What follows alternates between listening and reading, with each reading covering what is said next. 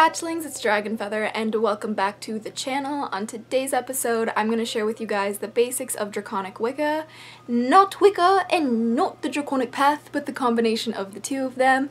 And I have my notes here with me so I don't miss anything, and this is just going to be a very general overview of Draconic Wicca, just the basics that you need to know if you're interested in this path, and some first steps that you might want to take if you want to follow this path. First, before we get into anything else, I'm going to give you a really basic definition that I wrote for Draconic Wicca, just because I couldn't really find a good one online. So here we go. Draconic Wicca is a nature-based spiritual practice that consists of Wicca and the Draconic Path. This is a popular combination for certain practitioners of Wicca. Both principles from the Draconic Path and Wicca are incorporated into this practice. Each personal practice will vary from practitioner to practitioner. Not every single Draconic Wiccan is going to follow what I'm going to share with you guys in this video. Just like any other practice, any other spirituality, not everyone's going to be the same even if they use the same label. Just wanted to clarify that. Traditionally, in Wicca, practitioners believed in the goddess and the god. Not all practitioners in the Draconic Path work with gods and goddesses. However, it isn't uncommon for practitioners of Draconic Wicca to work with dragon gods, goddesses, and deities. So before we get into just a few dragon gods and goddesses that I wanted to share with you guys, it's pretty common for Draconic Wiccans to work with dragon gods and goddesses instead of the actual like god and goddess or like triple goddess and horned god, if that makes more sense. I personally work with both. Like I said, I don't really identify as a Draconic Wiccan anymore, though I do have a lot of Wiccan-based practices in my craft and in my personal practice. I do identify as a Draconic Witch, but more so as a practitioner of the Draconic Path rather than a Draconic Wiccan. It's like a very blurry line, you know, it's a spectrum. It ain't just black and white, and some practitioners are going to be completely different, although some would say my practice is pretty much Draconic Wiccan. Some common dragon gods and goddesses are, and forgive me if I butcher these guys' names because dragons have complicated names, and we're continuing. So the first one is Ganecht, god, ruler of the night, opportunities, and a guide.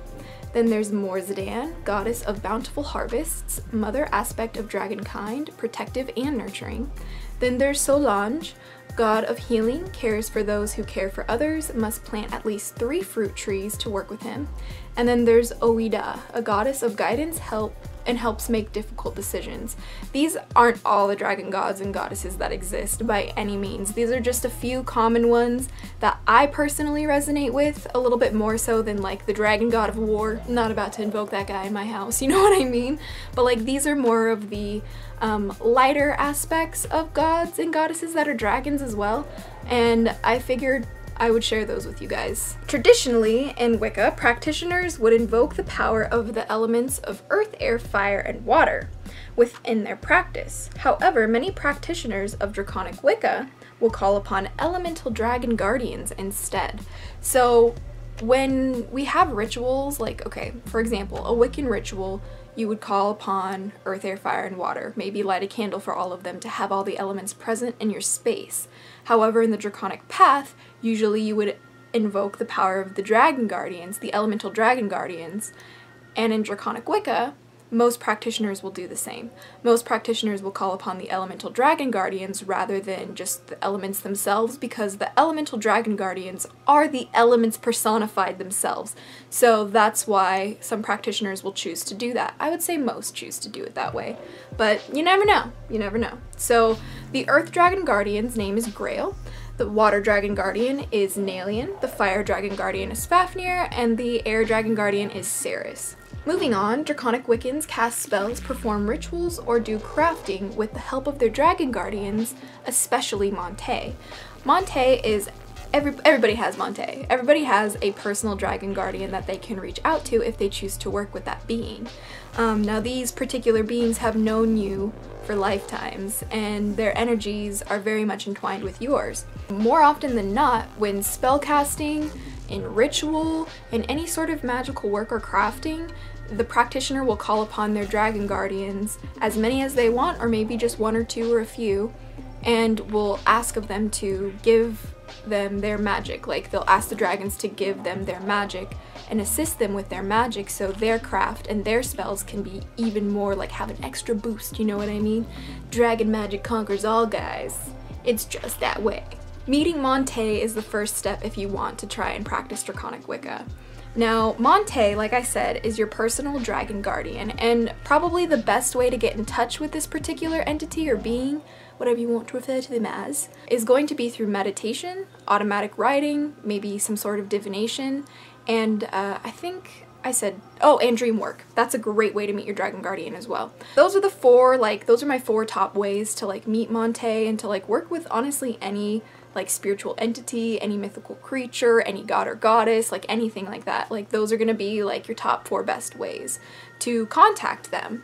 And it's kind of up to you to pick which one works best for you, because like I said, everyone's different and everybody's craft is gonna be different, so it's all about what's best for you. Many Draconic Wiccans still celebrate the Sabbats and Esbats, but might choose to work with dragon deities rather than the traditional gods and goddesses. For example, let's say on Ostara, a Draconic Wiccan, instead of worshipping or working with, say, Oestra, I think that's how you pronounce the goddess who started Ostara, but instead of working with her, maybe a practitioner of Draconic Wicca would choose to work with Solange instead, which is the dragon god of healing, cares for those who cares for others, and you must plant 3 fruit trees to work with him. Maybe for your Ostara ritual you can plant fruit trees to honor your dragon deities, essentially, instead of doing it the more traditional way. That's kind of the draconic twist on a Sabbat, for example. And for an Esbat, instead of calling on maybe Selene, I think, is the goddess, a moon goddess, and Aphrodite or any of those lunar goddesses, maybe instead they would work with Morzadan, which is a mother goddess of healing, the mother aspect of dragonkind, and she's very nurturing and very loving. And for me anyway, I relate the moon with the feminine. So I would work with a dragon goddess preferably, although it's totally up to the practitioner what they want to do, how they want to practice, and even some practitioners of Draconic Wicca will work with gods and goddesses as well.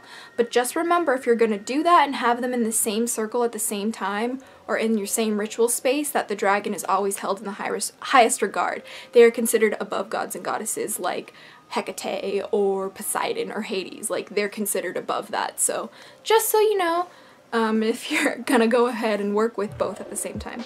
Draconic Wiccans may choose to follow both the Wiccan Rede and the Draconic Ethics or Ring Code. I'm referring to the Ring Code from Mystical Dragon Magic by DJ Conway. Not every Draconic practitioner follows that, both of Draconic Wicca or the Draconic Path. It really just depends. The Wiccan Rede, there's a shortened version and then there's a really long version, and not every Wiccan follows the Wiccan Rede.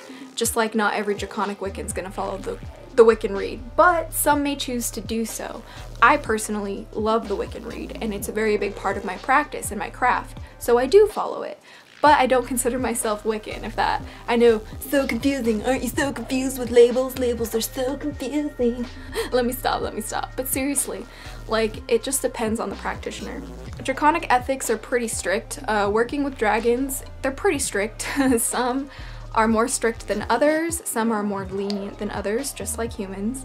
But for the most part, if you don't follow their ethics, which I have made a video on dragon ethics, I'll go ahead and link that in the description box if you're interested. But if you don't follow those, usually dragons don't want to work with you. They just want to make sure you're on the same wavelength as them, and respect is so important in this practice with dragons. Respecting your elders is huge and one of the Draconic ethics, so it's very good to keep that in mind. So if you're interested in practicing Draconic Wicca, I'll go ahead and leave the Draconic ethics video for you if you are interested. A lot of people, probably the most commonly asked question of this whole shenanigans is, what's the purpose of Draconic Wicca? Seriously? What's it about? I want to know. I'm gonna tell you just a little bit of overview, and like I said, again, it's gonna be different for every practitioner why they choose to walk this path, but for the most part, this is why. The purpose is to connect with nature and natural cycles. Natural cycles being seasons, lunar cycles, and the natural order of time, getting up with the sun and going to bed with the sun, if that makes sense. The next one is becoming our greatest becoming our greatest versions by embracing our darkness. Embracing your darkness is a really big thing in the Draconic path, as it is a left-handed path. I wouldn't say Draconic Wicca is a left-handed path. It's kind of like a balance between left and right-handed, because Wicca's definitely right-handed path. Instead of working with love and light all the time, to turn around and face your darkness head on and to embrace it head on, and like, don't hide from it, don't shy from it. Like, there's nothing wrong with your darkness. Everybody has it. Everybody needs it to be balanced and to exist in this world.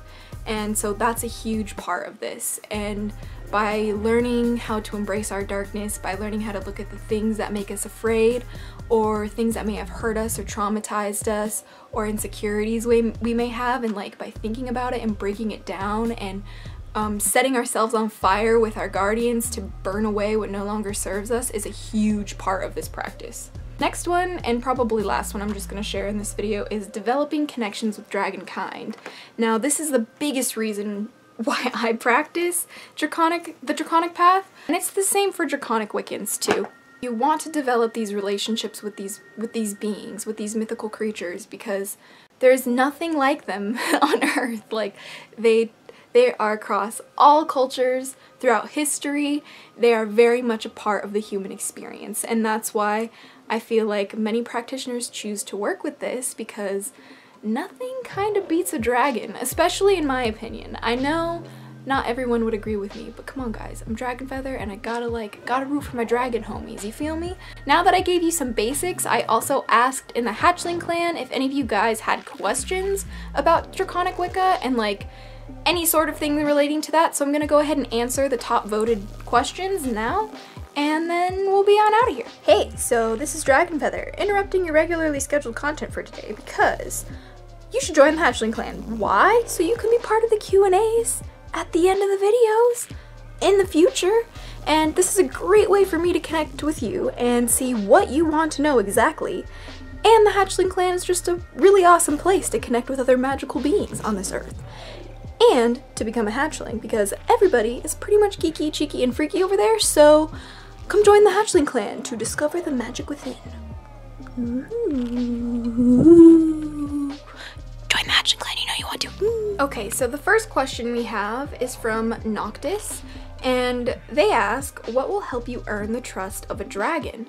Also, will the elemental dragon guardians, as well as our Monte, be understanding if we don't contact them every single day? This is a very good question because I personally struggle to connect with my dragon guardians daily. It's not something that you just like do super easily. I mean, yeah, in theory you just gotta meditate for 10 minutes, but sometimes it doesn't work for everybody. And as long as you're open and you're honest with yourself and with your guardians about where you are in your life and about how much you want to work with them, instead of shying away or avoiding it or coming up with excuses to not work with them, then they'll be understanding. The thing that's the difference here is, like, if you're like, you know, go out of your way to avoid practicing because you're afraid or something like that, trust me, I've been there, but like those types of things, they're not really gonna put up with that shit. But like, if say you have a really busy schedule and like you're trying to like work to pay your bills, and maybe you have kids, and maybe, you know, you have school, whatever it may be, just as long as you like keep them in your consciousness and maybe even like think about them during the day and talk to them in your head during the day. It doesn't have to be all fancy by your draconic altar, you feel me? But like, usually they will be understanding, and just let them know that you care, you know what I mean? Let them know that you want to work with them, and like, hey, I know I had a shitty day today, maybe I don't have time to work with you guys, but know that I want to, I love you, and I'm here for you. And that's kind of how I feel about that. So our next question is from Ilithari, and she asks, what books would you recommend to read about Draconic Wicca or online sources? Unfortunately, I don't know any books that are just Draconic Wicca specifically. So that's kind of why I took my books from Wicca and my books from the Draconic Path and mooshed them together, and that's kind of what worked for me. I am personally really interested in writing a book on Draconic Wicca. Leave a like on the video if you would love to buy that. Like, if you would buy a book that I write on Draconic Wicca, would that please you in life? Would that make you happy? For the Draconic Path and more information on dragons, I recommend Dancing with Dragons and Mystical Dragon Magic by DJ Conway. These are some of my best and most favorite books that I have on the Draconic Path. I follow these pretty much the most. These are the books that talk about the inner rings I'm a Draconic apprentice in the Inner Rings, and each book is a little different. This one goes more into the Inner Rings, and this one's more like just a basic introduction of how to work with dragons. So these ones are a little bit like lighter, like not dark, like they're not like super dark magic, but it's like these ones are like more, I would say, Wicca friendly. And any like Wiccan books that you have, like Scott Cunningham is a good author. I think that Thea Saban, Wicca for Beginners by Thea Saban is a really good book. I'm too lazy to go get them. But another book that I got from one of you guys actually is this book here. This is the Draconian Ritual book.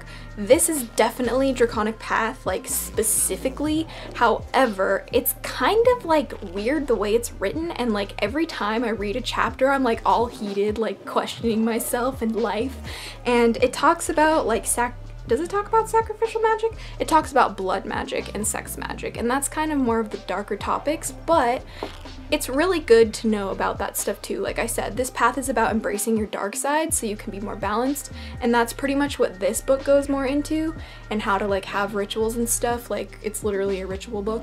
But as you guys can tell, even from the cover, it looks kind of like dark, so it's not like my favorite, I would say, but it has a lot of information in here that like is really good to know when you're starting out this path, because maybe you don't really want to like follow every single thing of the Draconic Path, but it's okay to pick and choose what resonates with you and what doesn't.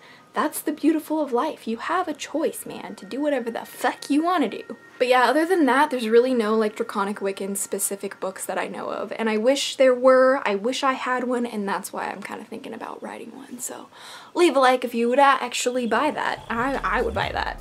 I would really buy that. That's why I want to write it, because there's none that exist. So the next question we have is, are there any similarities between Draconic Wicca and other forms of the craft, such as Fairy Wicca? That's a good question. I would say probably not. Draconic Wicca is very much like its own thing, and like working with dragons, like I would say it's similar to the Draconic Path more so than anything else. However, when it comes to like Fairy Wicca, like you mentioned, I would say that, I mean, you're working with a mythical creature in both of them, but that's like the only similarity I could really say. I mean, some of the offerings would be the same, like I know dragons really enjoy cannabis as an offering, and fairies do too. It really just depends on what type of division of Wicca you're talking about, but for the most part, Draconic Wicca is kind of its own little bubble over here, and not many people like to be in this bubble. And those who do are pretty fucking rad in my book. The next question is from Kimmy Chi, and they ask, is Draconic Wicca and the Draconic Path the same thing? Like two different names for one thing? Also, do you have to follow Wiccan rules while practicing Draconic Wicca / the Draconic Path? I'm interested in the practice, but don't really want to follow the same rules as Wicca, since Wicca never suited well for me.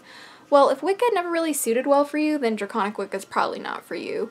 The Draconic Wicca and the Draconic Path are very different. They do have similarities, this is true, but they are very different in the fact that Draconic Wicca takes a lot of principles from Wicca and infuses it with a lot of principles from the Draconic Path, where the Draconic Path is a left-handed path that not many walk upon for its dark nature. And for a lot of people think that dragons are the devil, so that's kind of bullshit. But I would say that if you want to work with dragons, but you don't want to work with Wicca, then the Draconic Path is going to be better for you, because Draconic Wicca is like a combination, it's like a hybrid of Wicca and the Draconic Path, where the Draconic Path is just dragons and just all that jazz and nothing about Wicca unless you want to, like me. Like me, I follow the Wiccan Read, and I have like Wiccan principles, and I still celebrate Sabbats and Espits, but I don't identify as a Wiccan, and I don't identify as a Draconic Wiccan, but a practitioner of the Draconic Path. Hope that wasn't confusing, but I hope that answers your question. From Exoripa, I can't pronounce your last name, love. I adore you and your videos are amazing, but I can't pronounce your last name. She asks, what are all the best personal ways to communicate with the dragon?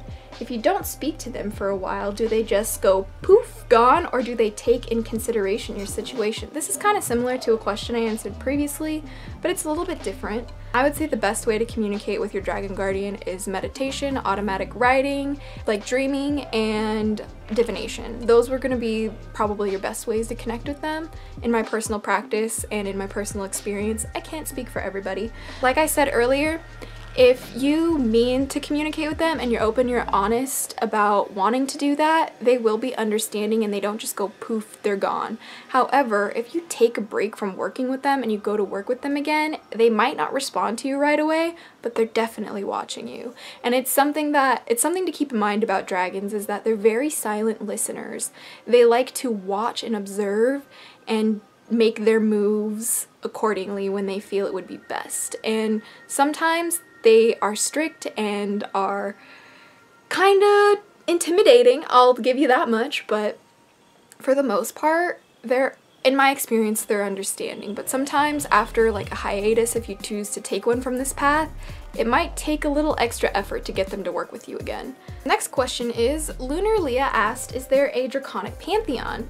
I would say kind of, sort of, yeah. I wouldn't say like well known. I mean, I would say the dragon gods and goddesses that I mentioned earlier are definitely a part of the Draconic pantheon, as well as the elemental guardians, Grail, Nalian, Fafnir, and Ceres. I think they all work into that in the dragon realm. However, I don't have like, this is the main goddess and this is the main god and like this is what they do and all of that. Like, I don't know enough, and I feel like most people don't know enough, and pretty much everyone who works with dragons is always a beginner. It's just kind of how they want to keep it, you know? Dragons are like that. So to answer your question, I am not sure, but maybe in the future, if I find more information, I can make a video on it.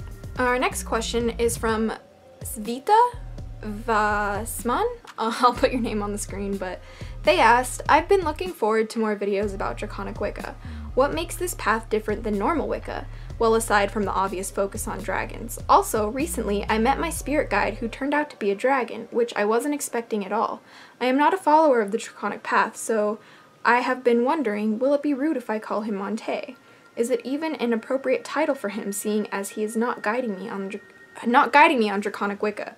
So to address your first part, the thing that makes Draconic Wicca different from normal Wicca, besides the main focus on dragons, is the fact that you're gonna want to work with your dark side too. That's really not something that is in any tradition of Wicca, I want to say. Like, sure, maybe some Wiccans do shadow work, but like legit shit shadow work. Like, oh my gosh, like let's talk about that one time someone abused you and let's rip it out and put you on the path to healing. That's pretty much how they do it. And in order to get you to change, sometimes they rip whatever's holding you back right out of you. No tenderness, no kindness, no gentleness. It's like ripping a band-aid off quite often, and it sucks sometimes. So that's very different from any tradition of Wicca. To answer your second half, for your spirit guide, I would say that it's okay to call them Monte if they're your dragon guardian. It doesn't mean that they have to guide you or whatever on the path of Draconic Wicca. Anyone can work with the dragon outside of the Draconic path, outside of Draconic Wicca. Literally, you can do whatever you want. Like, it's just like if you're gonna work with dragons, like, take into consideration their ethics and their code of conduct before you just go willy-nilly working with them. I recommend watching the Draconic Ethics video, and if you do meet these beings, talk to them and ask them, like, how can I work with you? How can I help you? How can you help me? Like, how can we make this a mutual benefiting relationship? So yeah, that's pretty much it for this Draconic Wiccan video. It ended up being a lot longer than I thought, but this is just the basics of Draconic Wicca. And if you guys like this video, please let me know in the comment section below, and let me know what you guys would like to see in the future. And if you like this like Q&A at the end type thing, it's kind of something new that I wanted to try using the Hatchling Clan, just to get your guys' feedback and see exactly what you guys want to know, so I can help you as best I can. So I hope you guys enjoyed this video. Thank you so much for choosing to spend some of your day with me and my dragon friends today. You're welcome in this dragon den of mine, always. I am very grateful for you choosing to click on this video. Now, as this video comes to an end, I wanted to wish you well on your way today and hope that you have nothing but a magical enchanting whatever day, night, or evening you are having. And I hope that you decide to come back in my next video. If you haven't subscribed already, make sure to do so because I post new videos every week. Woo! Other than that, stay geeky, cheeky, and freaky, little hatchlings. Blessed be, and bye. That I'm different when we're both made